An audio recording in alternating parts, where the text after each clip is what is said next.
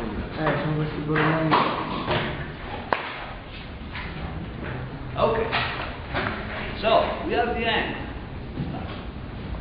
That's incredible. I survived, you survived. No, not very good. There are about 60 students enrolled. Here you are about 20 or less. So 1 out of 3 survived. And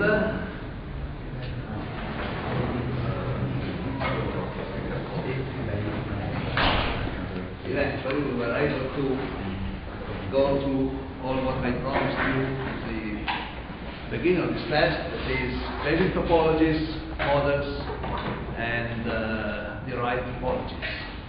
And the last derived topologies we saw were full bridge, half bridge, push-pull, and forward.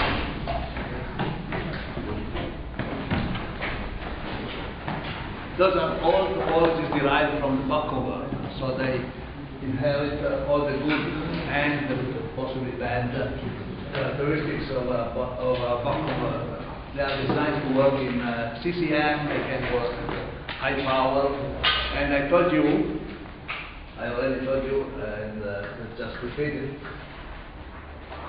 If you have a converter to design, with a given power, voltage level, power level, etc., and you design it in a full bridge, well, you will find that your switches will have a stress that are V and I, given stress of the switch in voltage and current.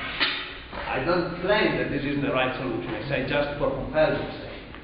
If you design the very same converter, same voltage, same power as a half bridge, you will get that the voltage stress on the switches is the same, but the current stress will be twice as much, so you will have here 2R. So it means that this topology stresses in current more than this topology. So this topology is more adapted for high power, very high power, and this one a little bit less. Push-pull, we saw last time. Push-pull has a high stress in voltage, twice as much at least, actually it's larger, twice as much, because there is some ringing, spikes, etc. But the current is the same as the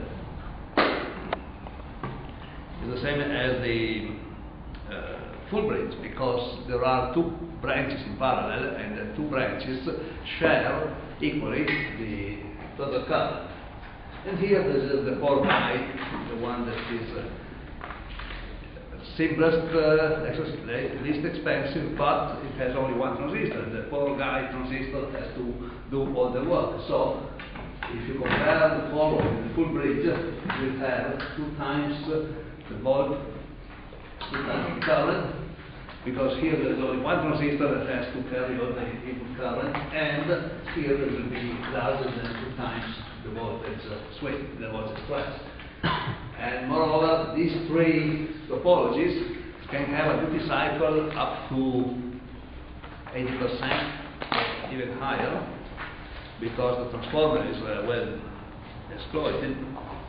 This one has a transformer that is not very well exploited. The maximum duty cycle you can practically achieve with the forward is just 50%, a bit less.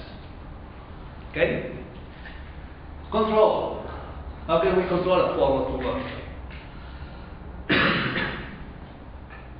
Could be voltage mode or current mode, your choice. Both are okay. How can you control a full bridge converter? Both of them. You can choose a half bridge or full bridge. If you choose a voltage mode, current mode. If you choose current mode, you are okay. If you choose a voltage mode for a full bridge, it's a very good idea to place a capacitor in series to the primary winding, because that way you can remove any DC component that could be applied to the input, the primary winding of a transformer due to the asymmetries in your bridge, driving asymmetries or transistor asymmetries, etc. Half bridge, voltage mode or current mode? Voltage mode only, because in series to the primary winding there is a capacitor. and you cannot use together current mode and capacitor, because otherwise you will have a runaway on the voltage and you will have a very wide pulse and a very narrow pulse. Push-pull, current mode or voltage mode? Current mode is the better way, because you cannot place a capacitor in series to the winding. Every place you try to put a capacitor, you cut the DC, you cut the power. So this is no capacitor in series to the primary winding, and that means current mode is a good choice. In some cases you could try to use a voltage mode, because what's the problem of asymmetry? Asymmetry generates a current, a DC current through the magnetizing matrix. If you have some resistances, losses in the primary winding, these resistances make a voltage drop that could compensate for, but don't trust. It's not so expensive to make a current mode, so this one current mode. Okay? Far so good. Power levels. Forward, maximum 200 watts if you want. Probably today there are better MOS transistors, so you can go up a little bit, but it's just a stress that you impose to the switches, to the switch, only one, transformer, etc. Don't use it for high power. Those are the high power guys, especially full bridge is the highest power guy, but if you are low input voltage, full bridge will not be a good idea, because a full bridge has two switches in series to the input. So if you have only 12 volts, 15 volts at the input, don't use a full bridge probably. It used, I learned that full bridge up to 2 kilowatts is up to 500 watts, 1 kilowatt. Is up to 500 watts per kilowatt. Yes, more or less, but you can even go higher. Nowadays there are very powerful and good MOS transistors, so you can really go through it. The full bridge is the only one for high power, so you can go up to megawatts with this. Obviously you cannot use a small MOS transistor, you have to use a large IGBT transistor or whatever it is, but you can go up as much as you want with this one, almost. Half bridge, yeah, 1 kilowatt probably. Push-pull, you can go up quite a lot, like 2 kilowatts or so. You stress the components if you go up in power, but in some cases the only way to go. Okay? So let's talk about power supplies used in a desktop computer. What's the power level of a desktop computer power supply? 500 watts. 500 watts. 500 watts, a little bit less, a little bit more, depends how strong is how powerful is your graphic board and CPU to play games, etc. Because I don't think you use a desktop for working. Desktop are used for playing, obviously. Few hundred watts. Input voltage of a power supply for a desktop computer. So the mains. It's the mains, 230 watts. This is another mesh voltage. So when you rectify it, the peak goes around 300 and more watts. So what's the best topology to choose among those? Push-pull and bridge. This one, half bridge is the best one. Push-pull, no, because push-pull with the 300 watts input gives you at least 600 watts of stress on transistors. There are transistors with 600 volts, but it's not a good idea to increase the voltage stress, because the higher is the voltage rating of a transistor, the higher is its RDSO, its resistance. Full bridge could be interesting for the high level converters like 600, 700 watts or so, but for transistors cost more than 2 transistors. So in a power supply for desktops, the main parameter to optimize is cost. It has to cost nothing, or even less than nothing. So typically, this one is the right topology. Typically. Nowadays, with power going up and more strict rules being enforced, even desktop power supplies have a PFC stage in front of them. In some cases, in the old times, the PFC was just a passive PFC, that means a large inductor. Nowadays they use an active PFC with a boost converter, and if they use a boost converter, they get 400 volts. So 400 volts at the input means this is definitely ruled out, this is definitely ruled out. We are left with these two, and possibly it's a half bridge. This is power supply of an old power supply of a desktop computer. And can you see from the very last row? Your nickname is Eco Joe. Here, and let's go in front of the screen. Here there's the input on this side, the 4 diodes are over here, and this is the bridge rectifier. There are no filters, no EMI filters, because this is a very lousy, bad power supply. Modern power supplies here have a large set of components for the filtering. Here there are 2 electrolytic capacitors. Oh, look, those capacitors are 330 microfarads, 200 volts, so those are the input capacitor. And probably those are transformer for my power supply. With a heatsink, this heatsink is referred to the transistors probably, because we are close to the input side. Oh, surprise, this is power supply, and I have 3 transformers. You see here? I can't say if those are transformers, coupled inductors or whatever, but I call them transformers because they look like transformers. And there is 1 large and 2 small. Okay, the 1 large probably is the transformer of the main power supply. This one, the very left one, over here, is a transformer, actually a coupled inductor of a flyback converter, because here inside there are 2 power supplies. There is the main power supply, supplying the 5 volts, 12 volts, etc., large power, 300 watts or whatever, and then there is also a 5 volts power supply that is always there and is providing 5 volts only, 1 amp maximum, that is used to keep something alive in your computer. That could be the switch on, power on lay, no, power on forgot the name. When you can switch a computer on from the net, from the wake on LAN, wake on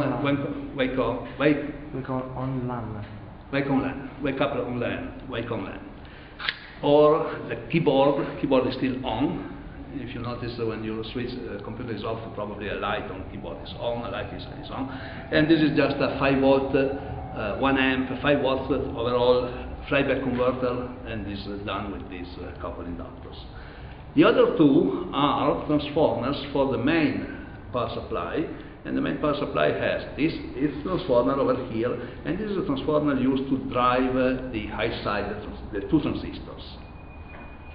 Basically, let's see the topology. Topology, we have 2 large input capacitors, and I don't know if it's visible over here, there is 1 film capacitor. Large film capacitor. Let's go to read the value. No, the value is obviously on the other side. Value is 1 microfarad or so. And if you have 1 capacitor, film capacitor, here in the area of the transistors, it means that probably it is a half bridge. This is the 2 electrolytic capacitors large and 1 small, 1 microfarad film capacitor is to the primary winding.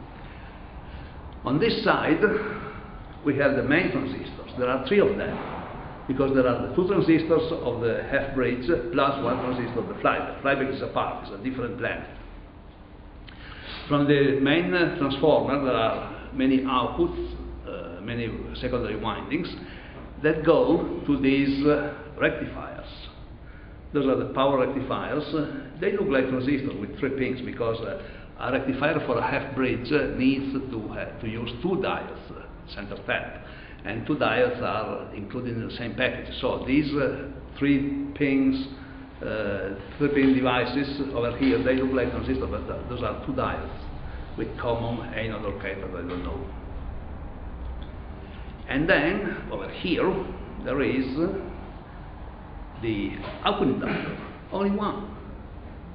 But if you notice, the windings have wires of different colors, because those are output windings. So with one secondary inductor only, we have multiple windings, and we can use it for all the 3 or 4 or whatever are the number of DC outputs over here.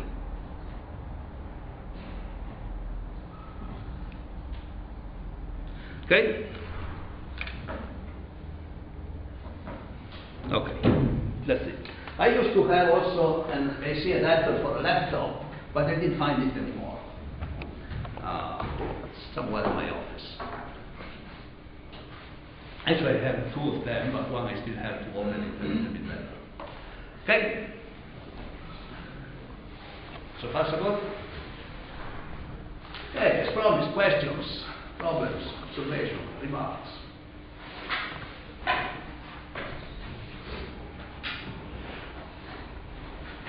Could be theory, could be problems, examples, please. So, for the full bridge and the forward converter, in order to choose between current mode and voltage mode, basically choose randomly. Not really random, it depends on your experience and what you want to emphasize. Usually for full bridge, I go for current mode, because you have advantages, but you have disadvantages as well. For example, you have to add transformer, current transformer, or current sensing in any case. If it's possible, I slightly prefer going to current mode, because you have a switch protection. That helps. That is a good help. But if you want to go for voltage mode, be my guest.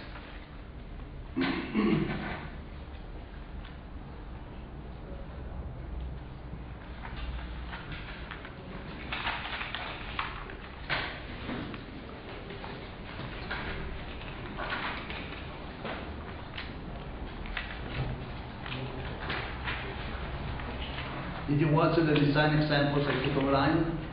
I still try to put online all the design, all the parts of forward and full bridge on the e-learning section, and it succeeded. We talked with the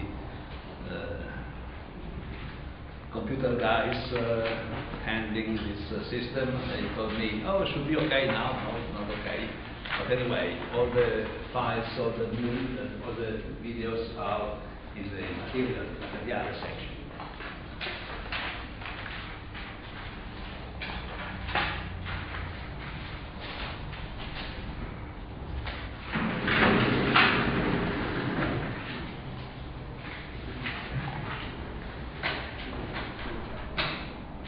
No questions?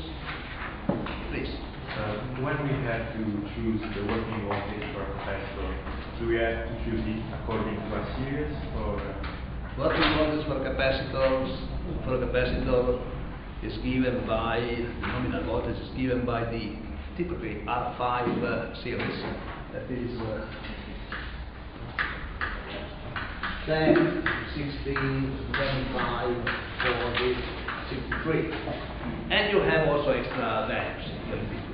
You can find a 50 volt capacitor, you can find a 20 volt capacitor maybe, or something like this. But just go. Those numbers will be at the bottom of your text page.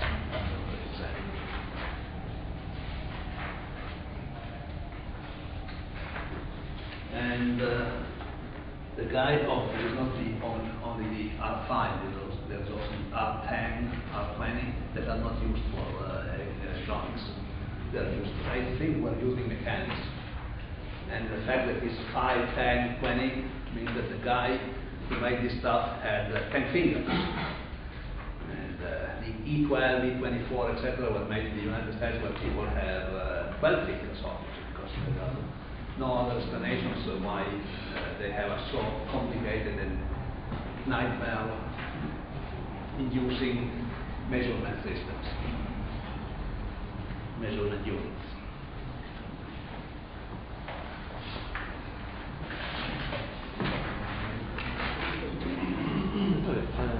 In one lesson, we say that the switching converter and general load have to appear to the supply from the company that gives supply as a simple resistor. Is already a condition that is respected, for example, also for that one, because we have in series we have to implement it from the controller point of view in some cases. Okay, you mean for the exam on the real world? For example, also for that, where This one has no PFC because it's very lousy, all the low power supply. Nowadays they have to include a sort of PFC. And do you remember how a PFC is made? That's a boost converter. We have basically glass bridge rectifier, and here we do not put any large capacitor, because if you put here a capacitor, you make a sort of a peak detector. This capacitor charges on the peak voltage and keeps more or less the voltage around the peak value. So there is here a capacitor, but it's a small capacitor. This is only used for high frequencies, or only used for noise, electromagnetic noise. And then we have inductor. What else?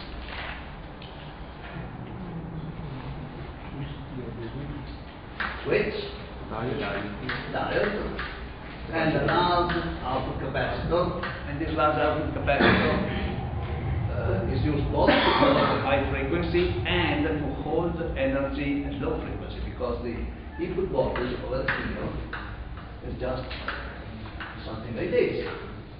And if you square this input voltage, oh, this is the input voltage, input current will be exactly the same shape, just scaled by a suitable factor. That will be current. And if you multiply voltage times current, you get power, and the power goes to 0 every 10 milliseconds. And so the power, the input power, will be something like this.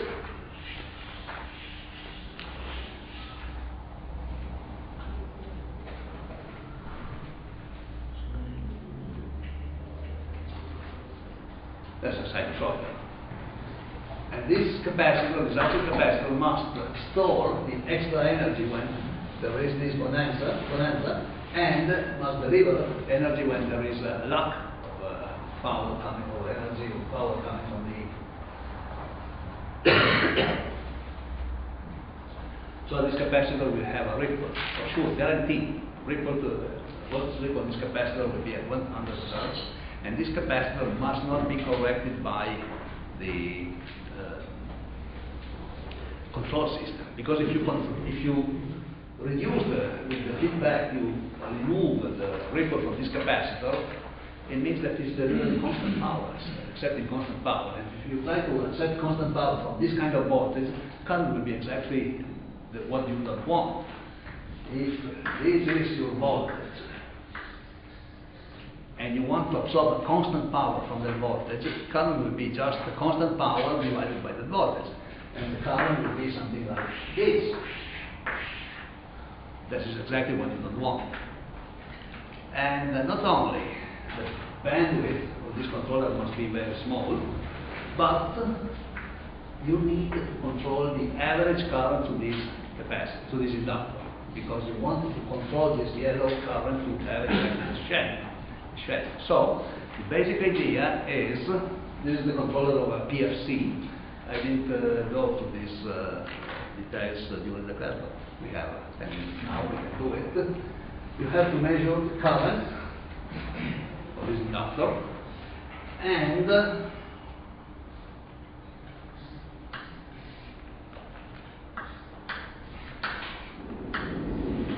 this is basically a sort of compensator, the compensator of the loop current, but it is also a low-pass filter.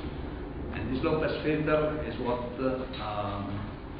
makes the measurement of the average. When you low-pass a signal, you get the average of the signal. So we are not interested to the ripple to this inductor. We need just to know this average value. So if you put here a reference signal, that is something like this, and we go from the output of this error amplifier to our PWM modulator, we force the average input current to follow this waveform. So the feedback is not measuring the output voltage. The first feedback is measuring the input current, and the input current is forced by this feedback loop to follow what?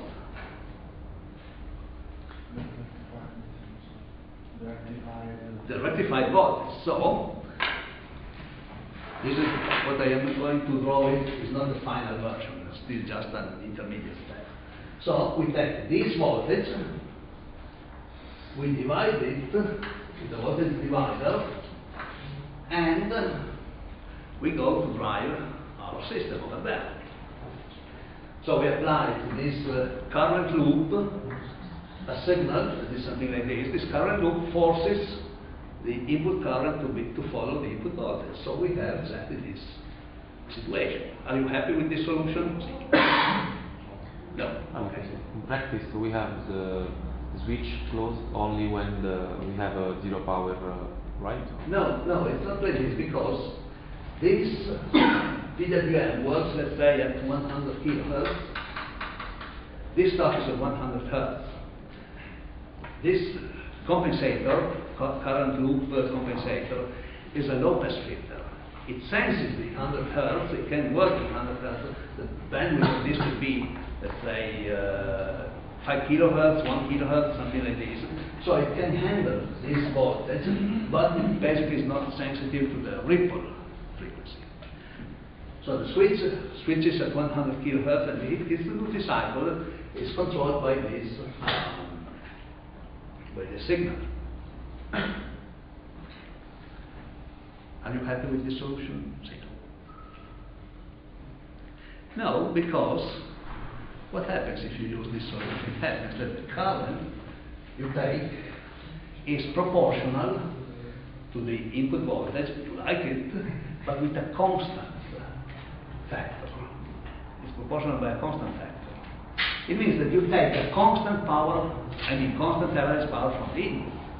If the constant power that you take, the constant average power that you take from the input is equal to the output power you need, that's okay.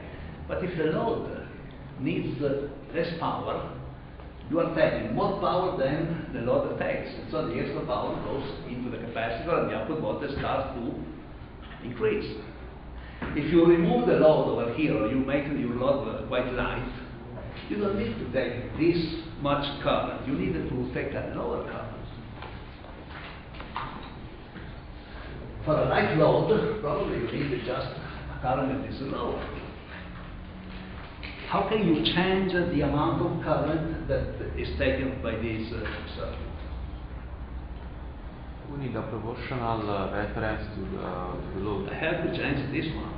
If I put here, for example, it's not the way that it's done, but if you put here a variable resistor, I can change the amount of current that is taken. Well, I cannot do it by hand. I have to do it automatically, keeping the output voltage constant. If I see the output voltage going up, it means, oh, I am taking too much average power, so I decrease this reference signal. If I see the input voltage, the output voltage, sorry, is going down, it means, oh, I am not taking enough power from the main, so let's increase the current. And this is done with the second loop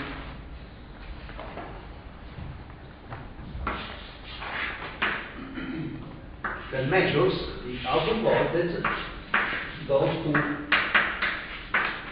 an error amplifier,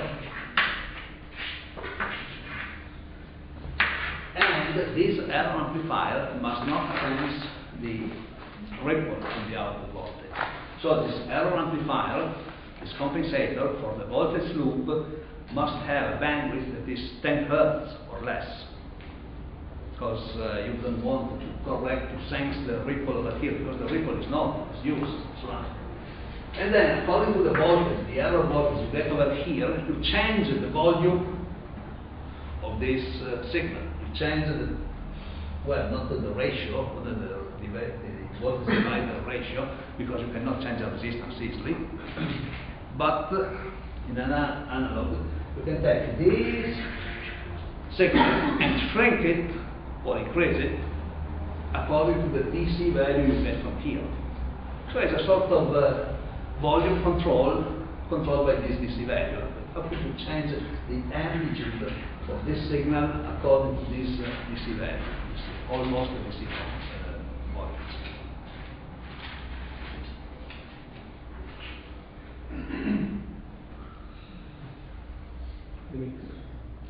We have to make a sort of multiplication between. We have to multiply this voltage times this voltage, and so this is just basically a multiplier.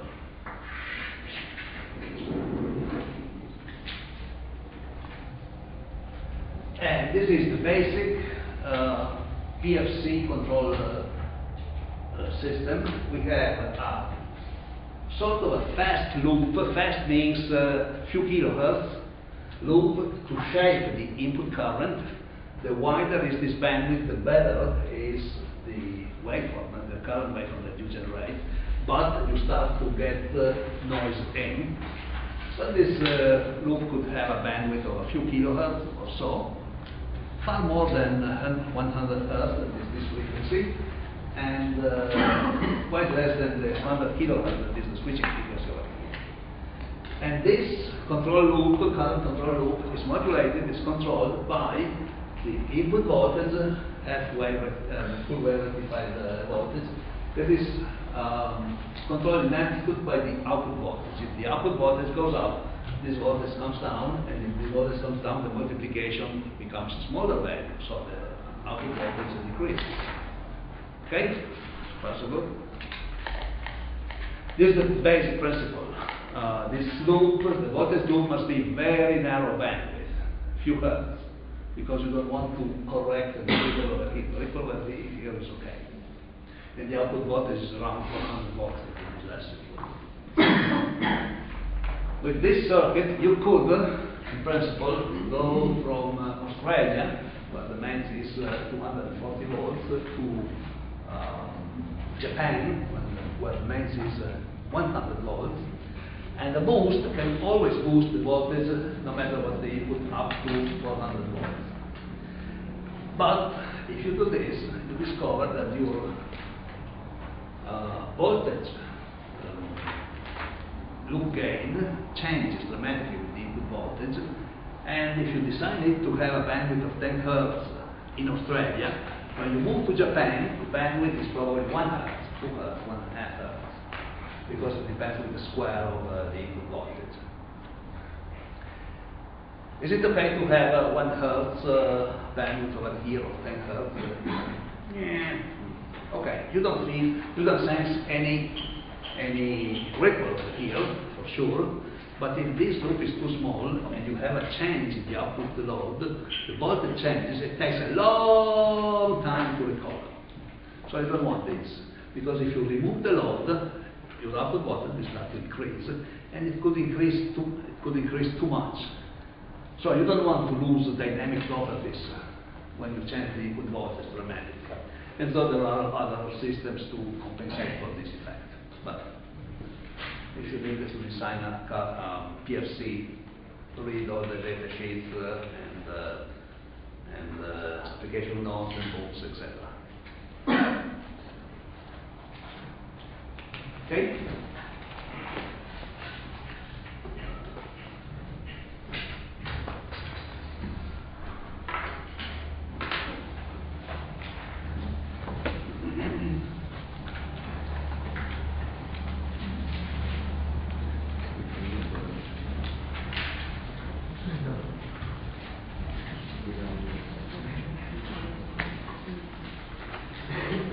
No questions? I destroyed the power supply. Okay. Calculator works, so we could try to make an example. Let's write a problem like one that you could find, you could have in your exam. What topology would you like to design?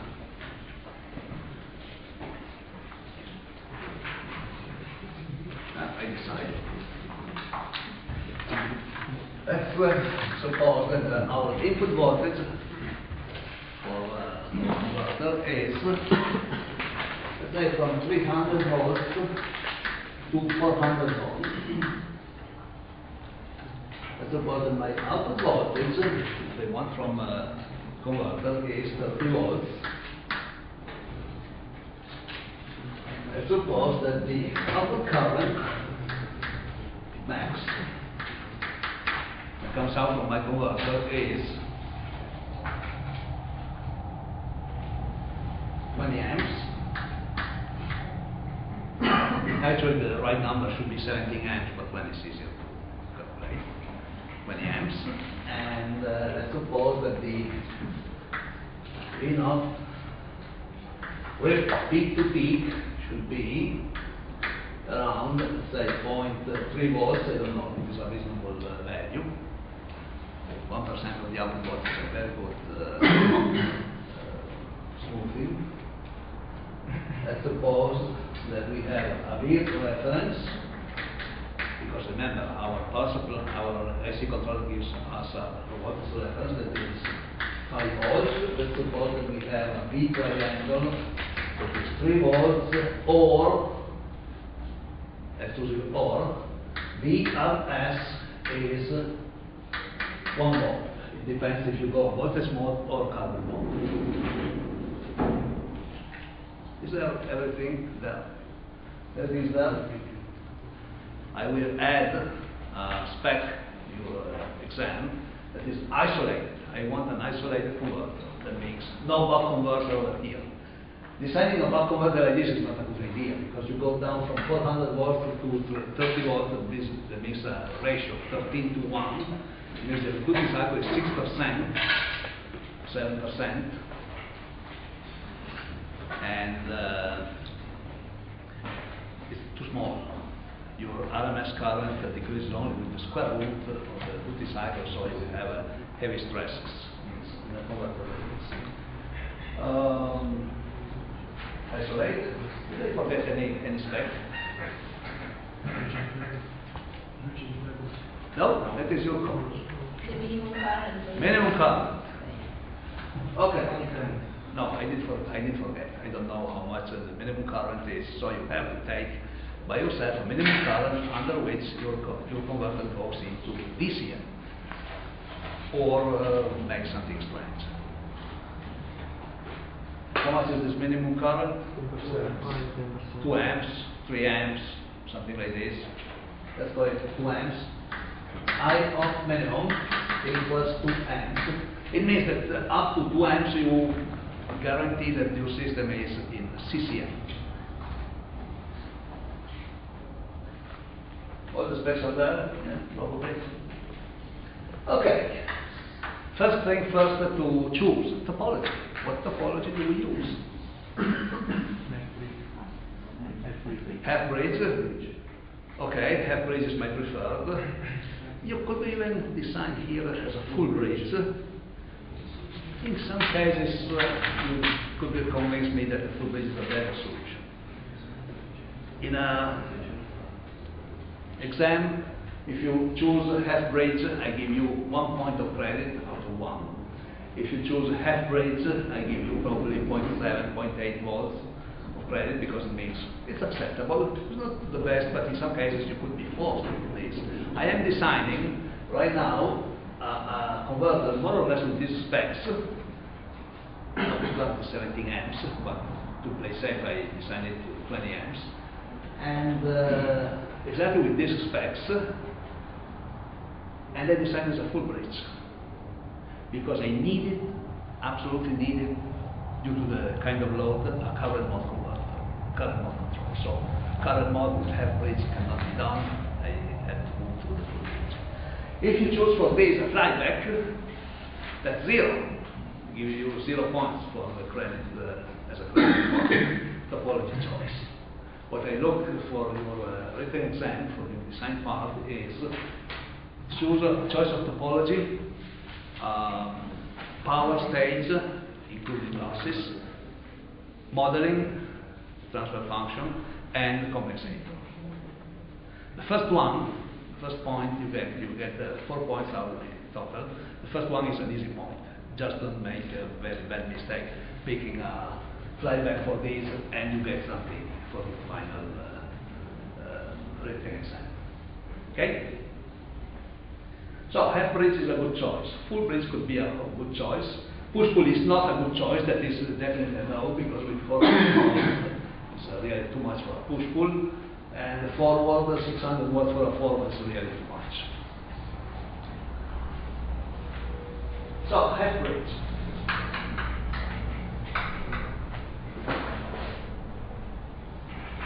What frequency do we choose? Frequencies depend on basically the output power. The higher the power, the lower the frequency, and on the topology. I mean, if it is a buck converter, you can go very high in frequency. If you have a transformer, you cannot go too much high because you have leakage inductances that will kill you. So let's say maximum 100 kilohertz or even less. Let's suppose switching frequency 100 kilohertz. It should be okay, but expect bad surprises when you have your transformer in your hands and you start to measure leakage inductances and you mount it and you discover that you have very high ringing or strange behavior, etc. And then what else?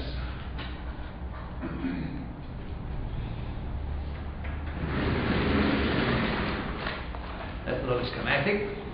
So we start to have an idea what we have to do.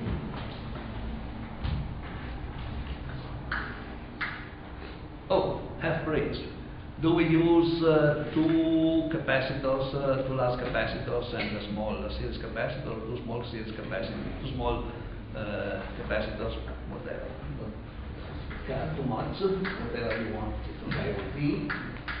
Let's suppose that here are two large electrolytic capacitors, and here we have a CP, our primary capacitor. Primary winding of my transformer, and here two switches. 400 volts, well, probably we can use MOS transistors. It's a good idea to use MOS transistors because, well, if you have to save some money, use bipolar transistors. Bipolar transistors cost less than MOS transistors, but they are slower. You have to supply a large base current. So, two MOS transistors could be okay. And here we have the secondary winding.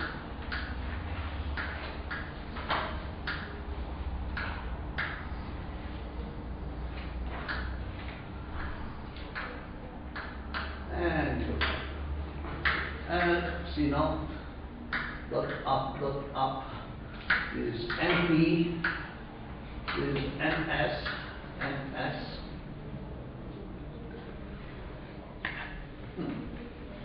Everything's there.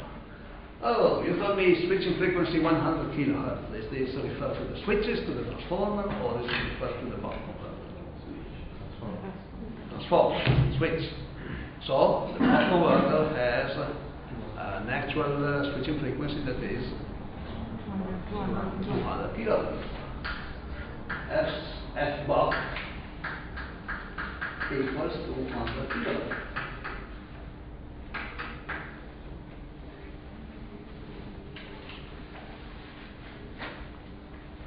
What else can we choose before going into any form of calculation? The maximum is Maximum duty cycle. Maximum duty cycle, Dmax.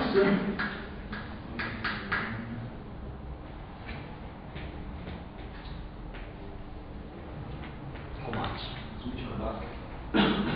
Oh, that is, I have on the box section. You have thank you. Dmax buck.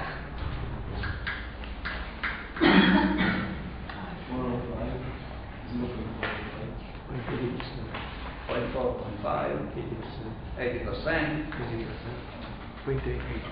0.8, who offers 1.2.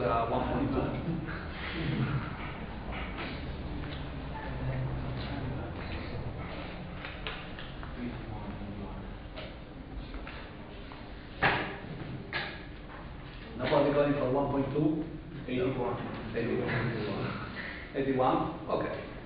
Let's use as the max buck 0.81. Obviously 0.8 is the same story, but 0.81 is a nicer number. Because the 0.81 is perfect square, because 0.81 is divisible by 3. That could be helpful. Just to have an idea, probably we don't use it immediately, we will use it a little bit later. This 0.81 duty cycle occurs when the input voltage is at its minimum.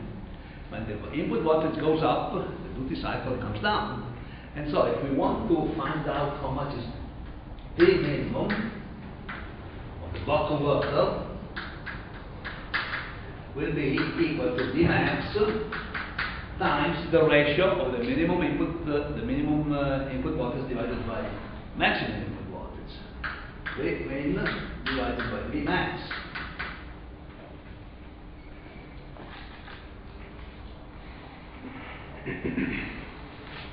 And this is equal to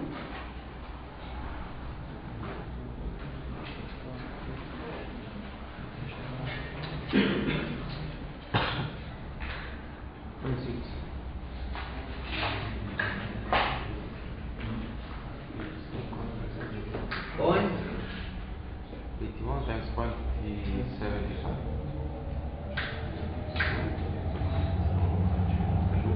1.6, okay, 161 or something like this. We don't use it right now. We will use it later on. And we can start to design this bar that makes L and C, and this is a standard buck converter design. The difference is that we assume to have here a voltage, an input voltage, that is exactly what we need to use 0.81 to design. You still remember how to design buck converter? L inductance must be larger than, there was a formula function, R max times 1 minus the minimum. Oh, we need it. Divided by switch frequency. R max. How much is R max?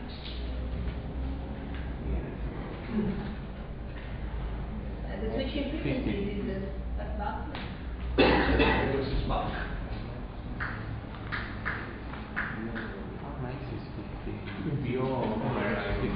V naught over I naught minimum. That means 15 ohms. 15 ohms. the pronunciation. 15 ohms. Oh, okay, 15. I heard a couple of times 50. Ah, 15 ohms times 1 minus point. 81. Oh. Sorry. It's 51. 1 divided by 2 times 200 kilojoules.